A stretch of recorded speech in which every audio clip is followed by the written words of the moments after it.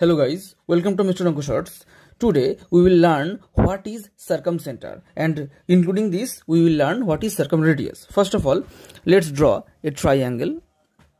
Now draw the perpendicular bisector of each of the sides. That is, this is the line. We have to draw the perpendicular bisector, so this will be the perpendicular bisector. Now of this side, this is the perpendicular bisector, and of this side, this is the perpendicular bisector. Now this point is the intersection of the perpendicular bisectors of the sides of the given triangle, so this is called circumcenter. And now if you join this point with the vertices of the triangle and you draw a circle, try to draw a circle with this as radius, then it will be like this.